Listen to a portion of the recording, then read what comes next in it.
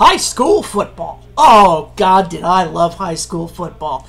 God, I just remember the smell of the grass, the chance to go out there and wreak some havoc on some people and just having a grand old time. Oh, I was terrible. I was really an awful football player. Most of the time I was getting the crap beat out of me. And but, you know, there's still a lot of good memories there. Mostly because when I have any bad memories, I mostly have them repressed, probably because of all the concussions. I think of the bad memories, and all of a sudden my nose bleeds all the time. But anyway, back then we wore leather helmets, so, I mean, it was 100 years ago. They didn't know anything about neurology or anything.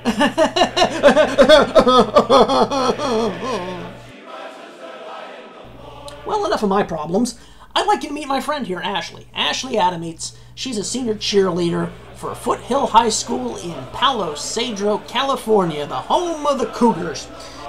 Ashley walks, talks, dances, and does everything else that a regular high school senior would do, but she does hide a little secret. See, that secret is that she is one of the most brave little gals you'll ever see in your entire life. You see, she was diagnosed with leukemia and has been going to regular chemotherapy treatments, and is really an incredibly brave and strong young lady. And the football team for Foothill High School decided to go ahead and do something really special for her. As the players entered the field, they each stopped and placed an orange rose at Ashley's feet. Orange being the color for leukemia awareness.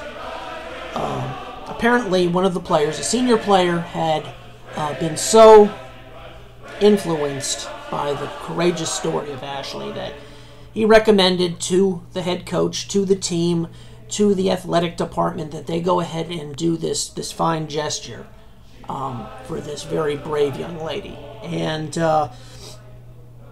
it really was something. It even caught my eye. It even brought some emotion to my cold, black, dead heart.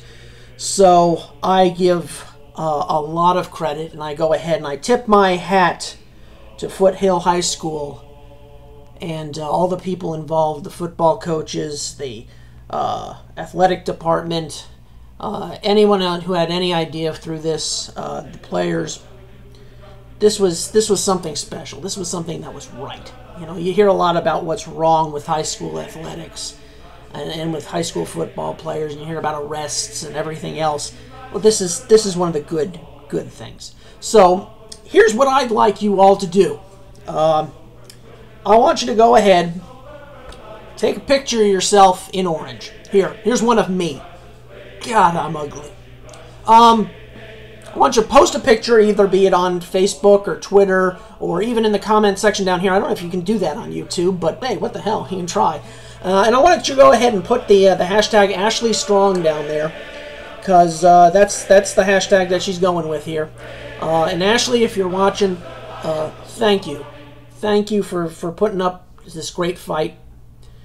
You have everyone behind you, everyone here. If they support you as well as they support me on here, then you've got nothing to fear. You've got you're in for a tough fight, but we're all there with you. And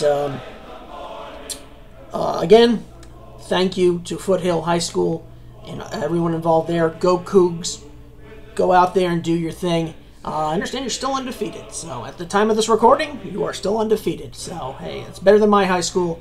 I don't think they won a game. They won a game 2 years ago, and that was the last time they won. But anyway, Ashley Strong, I'm going to go out and get that first down like I always do, and I'll catch you on the next Football Memoirs.